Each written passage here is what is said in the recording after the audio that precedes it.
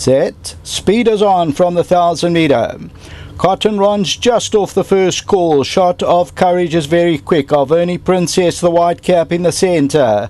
Don't Shoot the Barman is also amongst the leading group. On the right hand side is Willow Me. Bless Me Fred's 2 lengths off them. Behind that one, Cotton Run. Another Day in Africa's further back. Trafalgar Square, Rhythm, and at the back is Northern Warrior, about 7-8 lengths off the leader. Outside the 400, Don't Shoot the Barman and Alverni Princess. On the left is Shot of Courage. Bless Me Fred comes out for a run. Cotton Run's going to go between runners. On the right hand side we find Northern Warrior, and then comes Willow Me coming out of the 200. Don't Shoot the Barman now takes it up. Shot of Courage on the inside trying to make a race of it, and it's Don't Shoot the Barman. Cotton Run's also fighting on. Don't Shoot the Barman, Shot of Courage. Here's the line. I think Don't Shoot the Barman won it from Shot of Courage.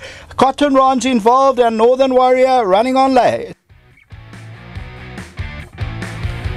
I think number 8 is going to win it. Don't Shoot the Barman.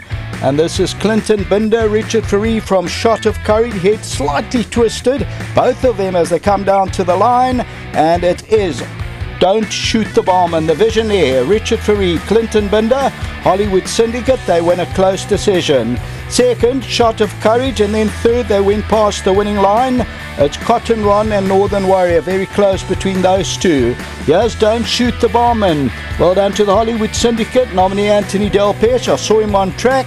They had that close finish in the dead heat the other day, and yeah, once again, Kupalewa was dead eating the other day with Luna Cam, and yeah, Don't Shoot the Barman, a very good run from Shot of Courage, number 5, which pays $2.30 a place, and the winner, Don't Shoot the Barman, number 8, $4.90, $1.70. We've got joint tote favourites, numbers 1 and 3, both showing up $4.20.